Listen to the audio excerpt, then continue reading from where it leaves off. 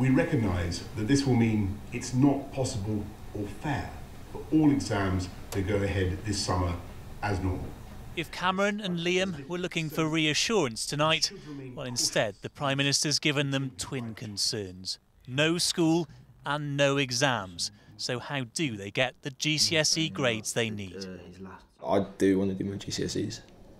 And if we don't do our GCSEs, I don't feel like I'm going to achieve what I want to do. I just don't understand it, not going to lie, because it's kind of like he's saying that we're going to do our GCSEs, but how are we going to do our GCSEs? He's saying that he's going to support us, but how is he going to support us? I don't really understand. I just want to check that you've received our message. We're doing online lessons at school tomorrow. This is the call that will now go out across the country. At Anderton Park Primary in Birmingham, they'd already begun making it. We've been here since very early this morning at 7 o'clock, all of us, trying to work out the best way forward. Now the government's deciding for them, closing all schools to most pupils, as the head here had been planning. We hear phrases like, this is spreading like wildfire from doctors. It's out of control from Matt Hancock. Those phrases do not make me think, yeah, it's absolutely fine to open as we were in December.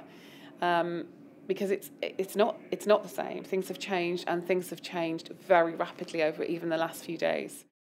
And now the government's policy has too. All primary and secondary schools will stay closed from tomorrow until mid-February.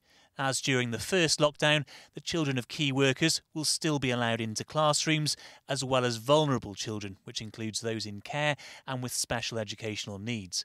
But all other pupils will have to learn from home. What the government now needs to do is what it didn't do in the summer. It needs to prepare for remote learning. It needs to make sure that children are being fed at home, they're being safeguarded. It needs to help with their mental health. Those are concerns for parents too, with just a few hours' notice. At drop-off, schools were staying open. At pick-up, they were due to close. The safety, yeah, I understand the safety, but what about the children, that they're missing out on all the education? I definitely don't feel like you can give what a school can give by being at home. Definitely not. I think I'm okay with them being at home, to be honest. At least they're safe at home. The government must now find a way to balance those risks. Can empty classrooms really provide a full education? Paul Brand, News at 10, Birmingham.